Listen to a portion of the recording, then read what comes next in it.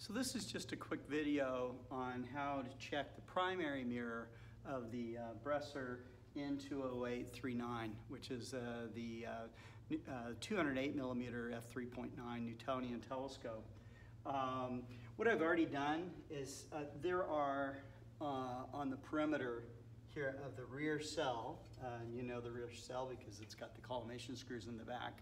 I've removed 3 of the Phillips head screws, and I'm going to remove the last one, and then we're just going to pull the primary mirror assembly off, the tube assembly.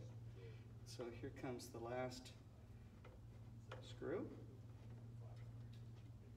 Let's put that over there, and I am just going to pull off the rear cell. You can see the whole thing just comes off like so, okay?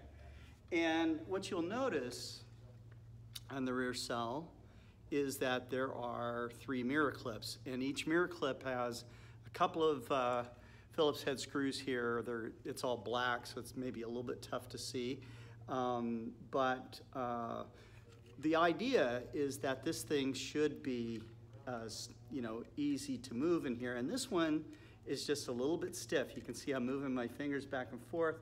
I should be able to move that primary mirror. So the next step is I'm gonna release pressure off of these tabs, and we're gonna loosen the clips off the mirror.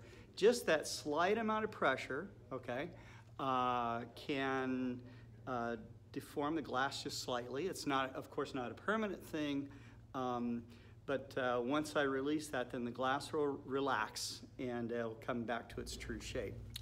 So now you can see that I've taken off the retainers here, and the retainers are a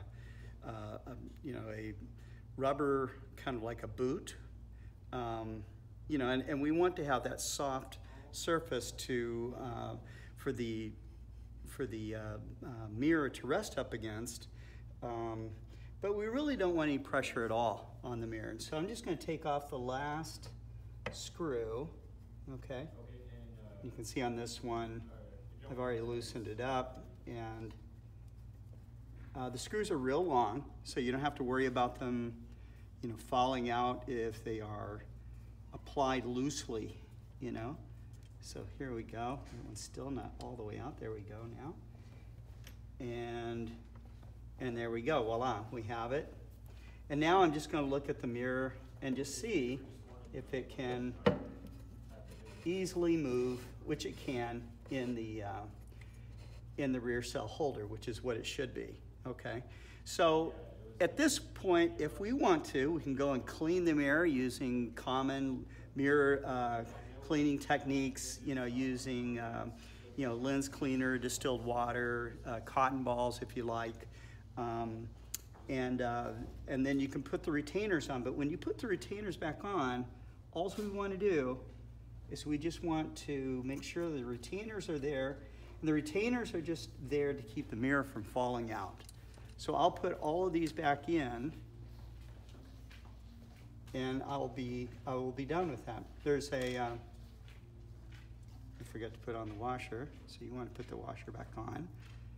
It just is there for that, and I'll put all 3 back on, and I'll put the mirror back in with my 4 Phillips head screws, and it's all finished.